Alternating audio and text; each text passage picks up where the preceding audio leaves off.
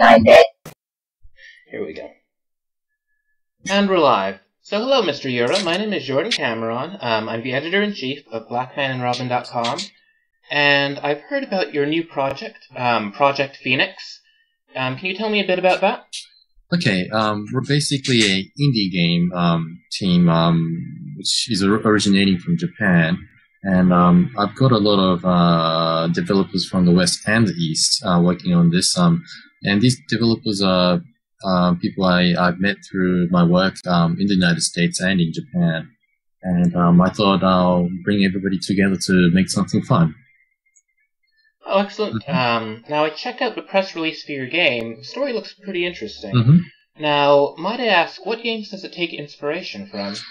Well, I'm an avid gamer myself. I love World of Warcraft to, the old Warcraft 3 stuff to, Final Fantasy Secret of Mana, Final Fantasy Tactics Ogre.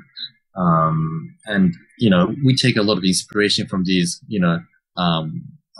games, but really, what we're trying to do is, although we're making, getting bits and pieces of nice things from other games that we really liked, but, Project Phoenix is a lot of our own stuff, so I can't really go into details about, what they are just yet because, our final plan isn't really finalized, but, we do have a very, clear plan on, making something very unique. I see. Okay, that sounds very good. Now, for the sake of the folks at home, can you give us a quick run through of what the story is? Okay. Well, I'm not sure how much we published on the press release, so I'm only allowed to talk to a certain extent. But I think I'm allowed to say that the main character is a guy called Marcus Stern, who is a Templar, and he basically runs across a amnesic angel called Ruffles. And basically the story starts from there to finding out why she's there, how she got there, why she is amnesic, and what do they need to do in order to restore her memory. And along the way, because when the angel came down to the planet of the land of Ashgard, basically it was people saw the angel come down, and people from different races would send their scouts to find out what all this commotion is about. And gradually Marcus started finding other people to travel with and basically find out the mysteries of her background. I see. Well, that sounds very interesting. Now, I'm hearing that this is a JRPG. Now, do you think that the market has changed very much for the production of RPGs, especially JRPGs? Yes, I believe so. Well, what kind of things would you like me to talk about? Because there's a lot of things I can talk about. Okay, well, like in specific, the audience. Like, do you think people are still buying JRPGs like they used to back in the day?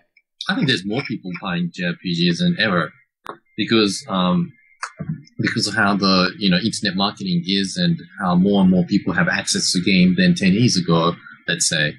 But that being said, I'm seeing a very big lack of enthusiasm, especially in I can't be very specific as you may understand, but especially in the better known JRPG titles.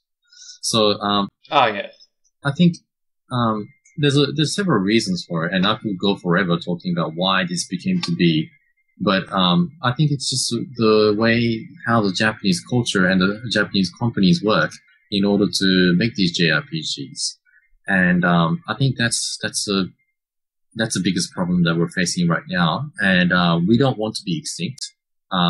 We love JRPGs, and we think we can get the JRPG genre back up to scratch and continue where they left off when they were really good.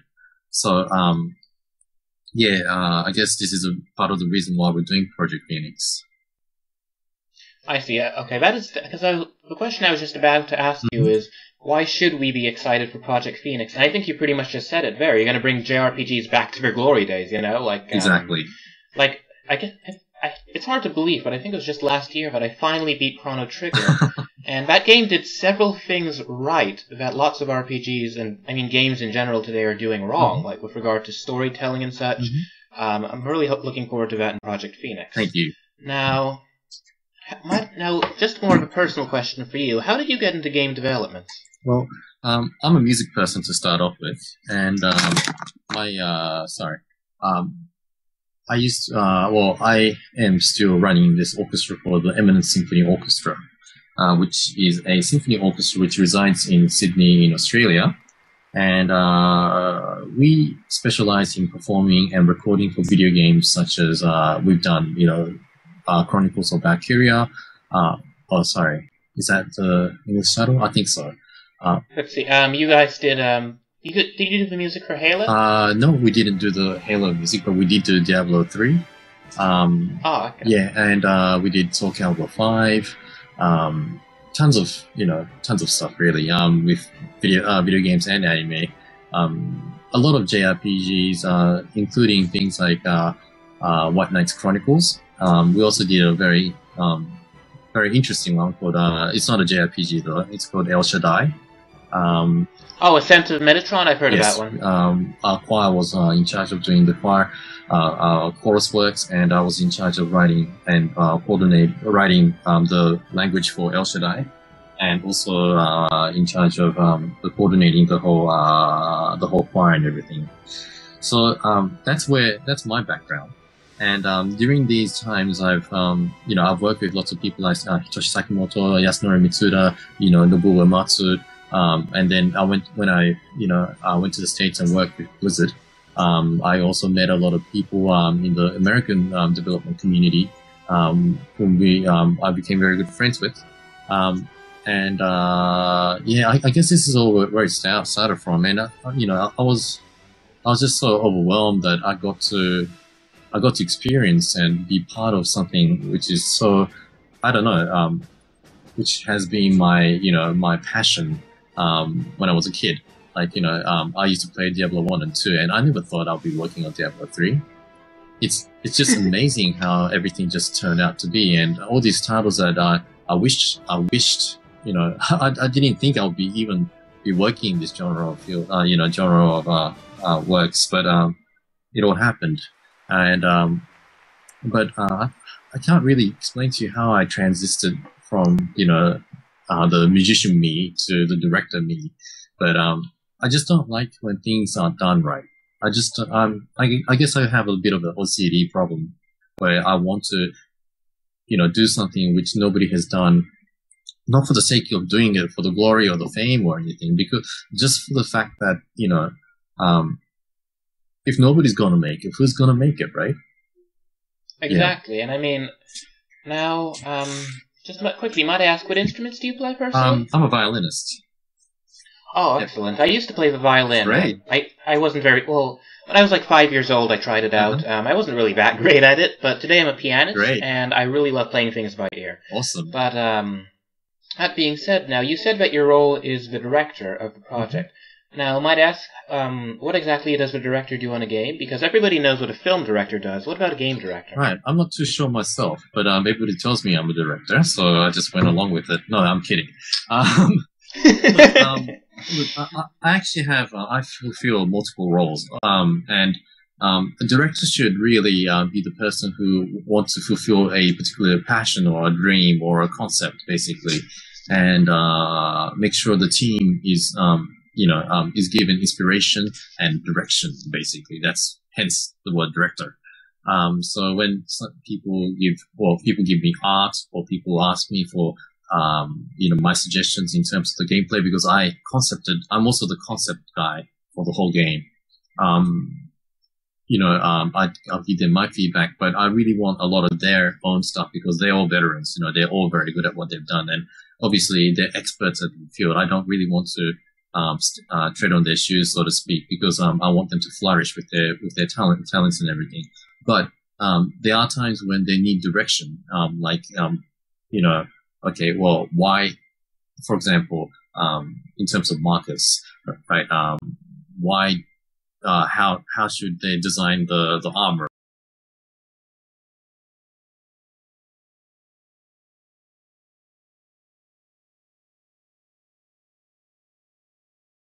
and I'll tell him, well, he's a Templar, but he's one of those, he's not a Paladin. And so they'll be asking, so what's the difference between Templar and Paladin? And in our world, a Templar is a guy who are like a zealot, and he's hell-bent on, exterminating other races, whilst a Paladin would use his, powers of the light to actually, help people and try and protect and heal people, So therefore, Templars should have, a little bit more brutal and aggressive armor in relation to the Paladin. Things like that. They need directions, and especially they don't. All of our artists are Japanese, so they don't understand the two different factors between Japanese art and Western art. For example, Japanese art is something like, it's all about aesthetics. It's all about how it looks good, cute, or cool. Whereas Western art is all about functionality. Like, for example, how would a guy draw his sword? Is he left-handed or right-handed? What happens if he loses his sword? Has he got a knife? Or, what kind of stance will he be in? Those kind of stuff. Western design is all about that, making sure the design actually works in real life. Whereas Japanese design, it's all about the looks. Everything is created from the looks and the character, basically. Oh, that's a very interesting point about the differences between Western and Eastern design. I really didn't think about that before, but that is fascinating. What do you think accounts for this? Excuse me, sorry? Oh, what do you think accounts for the differences in design? Well, you see, I mean, as I said, I think if you think just about functionality, it doesn't become cool. It doesn't look awesome. Or for example, if you think about Final Fantasy VII's Cloud, having the Buster Sword, it's huge, it's cool, right? But if you think about it, it is such. You can't really swing that thing. It's impractical. I think I know where they got the concept from, and it's called a Zambato. It's a yes, horse slaying sword. Yeah, basically, and but in history, from what I know about history, I might be wrong, but from what I know, it was so unwieldy that they ended up not using it that much, So it's those kind of stuff, But Squaresoft, I think back then, Squaresoft must have thought that it's a great idea to have a huge sword, and it looks great, it's fantastic, and it did the job. Whereas, would you see that in Skyrim? No. Unless a huge troll's holding it, right? Like a toothpick. Exactly. So that's the kind of stuff. But I want to be able to make a video game that treads right in the middle without compromising. So I want it to look cool, at the same time have the functionality to it. Exactly. So now the thing that's coming to mind is sort of like a Lord of the Rings approach, Yeah. Like it's very high and fantastical, but at the same time it's completely possible. Yes. We've taken a lot of the the core thoughts on this project based on Lord of the Rings, but we do think that Lord of the Rings, it looked good because it was a live action film, and if you actually translate those the armor designs and stuff like that into a video game, I think it would look quite bland. So obviously we're not going to do that. We're not going to have everybody in brown cloaks with I think a silver leaf. You know what I'm saying? Yeah. Exactly. We're not making another next-gen military shooter. Exactly. We're making a fun fantasy game, Yep. And also, we need to think about silhouettes. Everybody has to have a identifiable silhouette so that people can easily identify its characters. There's a lot of things you have to think about in a video game before we actually commit to a certain design or, the look of the world, so to speak. I see. Yeah, that definitely does make sense because the game in development is a very fluid thing because the story may change over time, and that may change the entire flow. Of Sure. Yeah. Like you might have a certain character plan to do something, and it might be reflected in his aesthetic. But if that changes, you're going to have to change the whole thing. Exactly. So. Yeah. Now, this is never a very easy question to ask, but what's your biggest fear with Project Phoenix? Well, I have to be honest. I have a lot of fears. Anything can go wrong, and that's my job to make sure that we take the right we make the right decisions so that we can actually finish the game firstly, and secondly, make a good game that's is going to stay with everybody's hearts. My fears are for me not being able to keep everybody together in terms of, people will stay together to finish the job, but in terms of passion, basically, everybody's striving towards the same goal, the same imaginative goal that I try to set. That's my worst fears, because I try to set the goal very high, and but it needs to be realistic, and that's something that's I have to be very careful about. That honestly sounds like the kind of thing that would scare the director. Yes, not being able to keep the team together. Yeah, that's my biggest problem. Yeah. Now, suppose you manage to get over your greatest fear, and let's say that's the best. What would you say is the best thing that could happen with Project Phoenix? Well, we can make another one. Well, basically, I want to be able to continue this franchise. And I want to tell what happens to Marcus later, and and take players on a new adventure in other parts of the world next to Azure-Guard and stuff like that. That's my dream. I do like the idea of. I haven't seen very much of a world since not too much is available at the moment. But from what I have seen, I do really like the style of it and the general idea of a world. Thank you. So I would definitely like to see more of Azure-Guard as well. Absolutely. Now, also, I noticed in the press release that it said that in addition to Mac, PC, and Linux, there are going to be iOS and Android versions of Project Phoenix.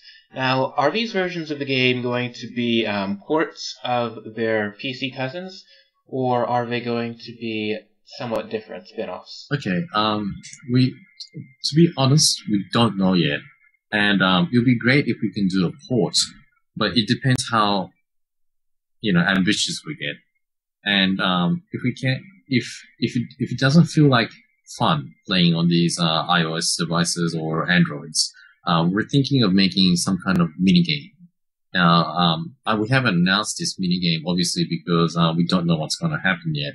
But mini game may give you achievements that may reflect on the actual main game. So, but anyway, I would like to talk to you more about it when we know for certain what we're going to be doing with the handheld devices. All right, that definitely makes sense because there's just a lot that you can do with iOS and Android. Exactly. Right now. With the way that mobile devices are progressing, by the year 2015, they're probably going to be a whole lot more powerful. Absolutely. So what you can do right now is probably going to be much different from what you can do in the future. All right, that sounds very good. Now, when does your Kickstarter start? What I can say is probably early next week. All right. Well, definitely. Also, there's a very mysterious countdown on your website. I suppose you couldn't tell us too much about that. No, but you could think about it, I guess.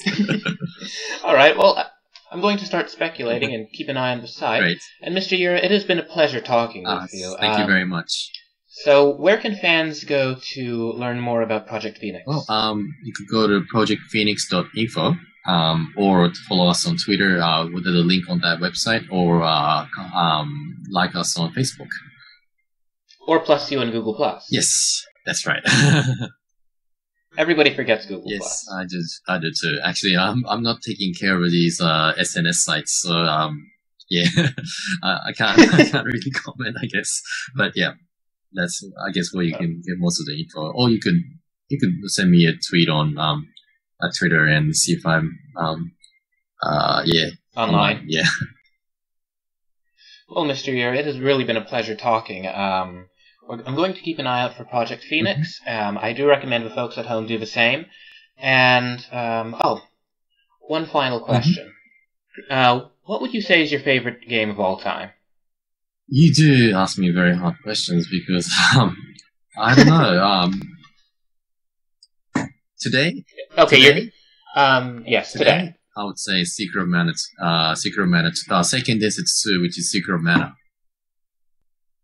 Yes. I've heard of that. It's on my to-do list. Yes, Really. It's I've heard some of the music from it. It is gorgeous. oh yeah, Hiroaki makes very good music. I'm good friends with him, but he makes that was really fantastic what he's done with the music and also the gameplay as well.